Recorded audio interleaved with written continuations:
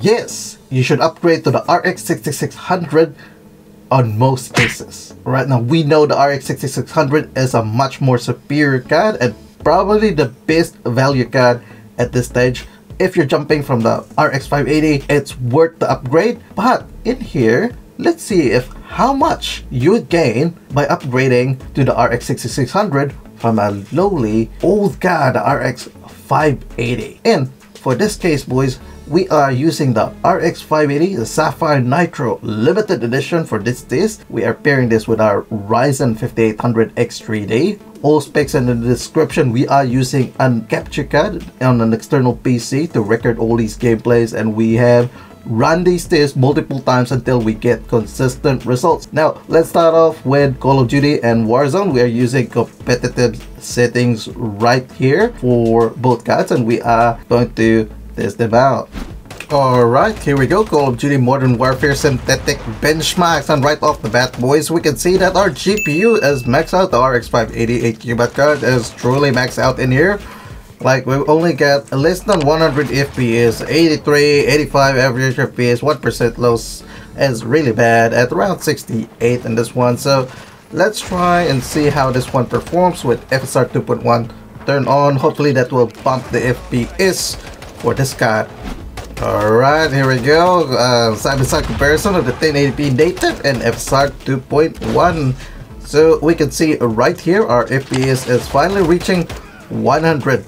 And we got 1% lows at 92 compared to 71 at the native resolution. I do note, boys, that FSR 2.1, we will have some visibility penalties in Warzone. Not so much with multiplayer, but in Warzone you will see that our visibility is not that good.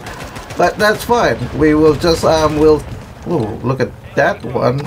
73, 1% lows, still much better compared to the native one. So yes, let's try and compare RX 580 with FSR 2.1 and RX 6600 with just native 1080p, and you can see right there, boys, look at that one, 40 plus FPS in terms of average FPS, 40 plus lead for the RX 6600, and in terms of 1% lows, that's about, I don't know, 30 20 difference. Yep, FPS, not 30 FPS. So definitely a big lead here for the RX 6600. So let's see how this one performs in Mazrah, because this is just a synthetic benchmark.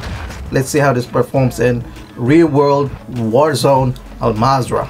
Okay, now this is a side-by-side comparison of 1080p native and FSR. Now you can see right there, boys, our frame times are really bad. So you can see there are a lot of spikes in there, so there's a lot of stutters in here. So we only got 96 average FPS with FSR 2.1, 58 for the 1% lows compared to much lower on the native one. And you can see right there heaps of micro stutters and frame time spikes in there.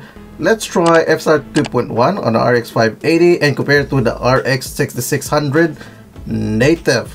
Alright, now here we go. Now both cards are maxed out, although the RX 580 is at 100%, while the RX 6600 is at 99%. Look at that one, boys. A huge lead in terms of average FPS for the RX 6600. Once again, about 20-30 FPS, 38 plus FPS for the 1% lows. And you can see our RX 6600 is much more smoother, although you do have those micro stutters. But this is like season 5 of Warzone just dropped, so you will experience those stutters anyway every time Warzone drops a patch. It's always like that. Alright, let's move on to the next game, Apex Legends. Now here we go, Apex Legends at 1080p competitive settings once again. Let's see how this one turns out. Okay, starting out with a firing range in here, and you can see right there, boys, a huge difference in terms of FPS for the RX 6600. Let's see how this one responds on heavy action scenes. Boom. Wow, look at that huge difference. That's almost double average FPS on this one. And once again, really huge difference, so about 100% more in favor of the RX 6600. So if you're an Apex Legends player, you definitely need to upgrade to the RX 6600 if you're still stuck with your RX 580. Right, so big difference right there, boys. And once again, our RX 580 is 100% maxed out. Alright, let's move on to our next game, Fortnite. And here we go. We are going to trial out all three APIs once again, DX12, DX11, and performance mode. Let's start off with DX12 and we'll compare this with our RX 6600. And right off the bat, we can see that our RX 580 is maxed out as compared to the RX 6600. Huge difference in terms of average FPS and 1% lows, and even the 0.1% lows, boys. There's a huge difference in favor of the RX 66. Boom, got that guy. RX 6600. So yeah, that's really huge difference. Average FPS and even the 1% lows. That's 100 FPS difference, right? So yeah, it's, if you are playing Fortnite at DX12, definitely worth considering on upgrading to the RX 6600. But let's try and see how this one turns out in DX11. Okay, here we go, DX11. See how this one plays. Right, DX11, and once again a strong start for the RX 6600. Really, I mean, yeah, that one for the RX 580, 173, 170 compared to 250 on the 1% lows. Average FPS once again over 100 FPS difference and the 0.1%. Yeah, basically huge difference, boys. So yeah, definitely this one, if you're a DX11 player, yep, the RX 6600 will be a huge improvement. Now, if you are interested in more of these tests, boys, something like this, and do subscribe to our channel. We do these tests all the time, and including driver updates as well. So yeah, click that subscribe button. Let's go back to the video and let's go with performance mode. All right, here we go, performance mode. Right, basically everything low apart from missions turn high. Okay, all right, now RDNA 2, so RX 6600 with performance mode, they just suck. Alright, and you can see that because their GPU clocks tend to clock lower. Look at that one. Our RX 580 is maxed out. GPU clock on the RX 6600 is very low, and this is why we've got poor results. So we can alleviate this, as with our previous testings, through changing the minimum frequency. So we'll set it up here to 2500 as the minimum frequency, and you can see that one. Huge bump for the RX 6600. Look at that one, from 100 plus, now we got nearly 300 FPS on our 1% lows. Compare that to our RX 580. So yes, yep, this is definitely a good upgrade if if you want that one. Performance mode, obviously Nvidia would still be much more superior for performance mode. You can see that on our previous videos, but for this one, this is okay. All right, this is, so you can still, you would still feel that big boost in performance with performance mode with the RX 6600. Let's move on to our next game, Valorant. So here we go, 1080p competitive settings, and we're also going to try out low settings later on. But let's start off with competitive settings in here with the RX 580 and the RX 6600. And look at that one, boys. So average FPS goes to the RX 6600, but 1% at a 0.1% low go to the RX 580.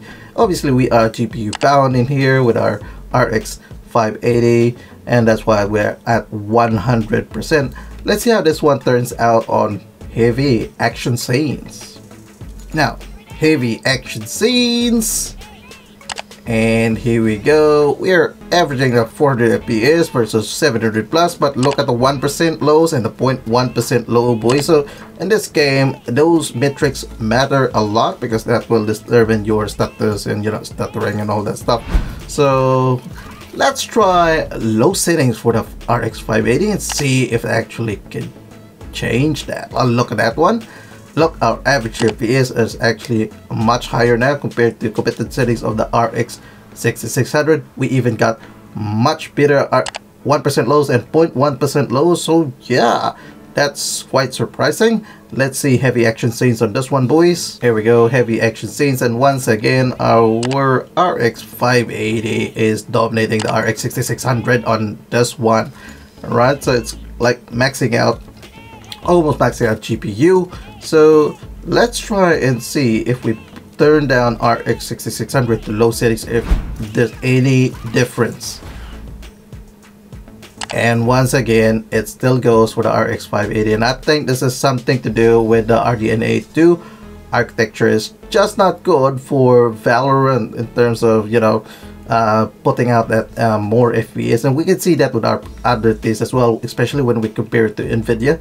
So the RX 6600, although it's a much more superior card, in this scenario the RX 580 wins. Let's see heavy action scenes if there's any difference, and once again it's still the same, 300 plus on the 1% lows. Average FPS is, you know, high obviously, but you know, in this case boys, you just have to look at the 1% lows, because anything over 400 on the FPS, that's actually pretty good. Alright, let's move to our next game, PUBG, and in here as always we have competitive settings at 1080p, DX11 enhanced. Alright, let's start off with running shots, and in this case we've got RX 580 maxed out GPU, and then we've got 114 FPS average FPS compared to 181. It's a huge difference in there. 1% lows, 60 FPS difference as well. So obviously the RX 6600 is a huge upgrade. Let's try out FX. Alright, here we have, we're introducing a lot of effects in here because like PUBG is really sensitive to effects, and in here we've got about 60 FPS difference for the average FPS, and then about like more or less the same for 1% and 0.1% low. So huge difference, huge. It's a huge upgrade if you're playing PUBG, and you can see that it's like the RX 580 tends to max out loud, and in the game, if you get like 100% GPU utilization, sometimes it will just have those status. At least with the RX 6600, it's not like fully maxed out. So yes, and if you're interested on maybe upgrading to an Nvidia card, let us know in the comment section down below, and we could probably retest this with an Nvidia card. And if you're interested in more of these tests, do click that subscribe button boys. We do these tests, even driver updates and all these hardware testings on all our competitive games. Right, that's it for this video. I'll see you guys on the next one.